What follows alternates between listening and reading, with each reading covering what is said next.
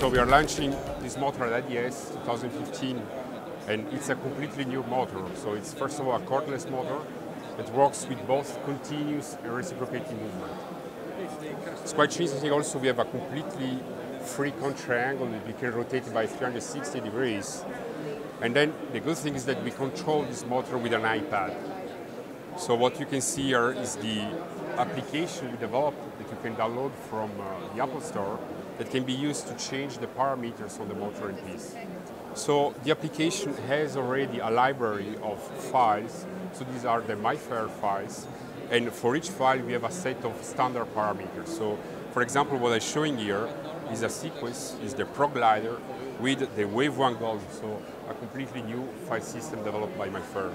So the dentist can just easily sweep from one file to the other, just pressing this button here on the motoring piece or just touching the screen.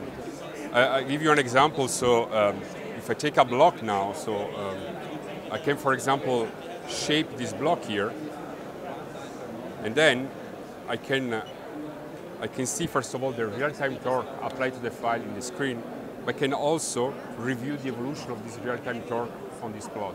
So first of all, you can see how far you are from the maximum torque that you should apply on the file, and this is also important to really ensure that you're using the right shaping technique. For example, if you want to do brushing, so it's a shaping technique, you can review the technique here and try to improve it.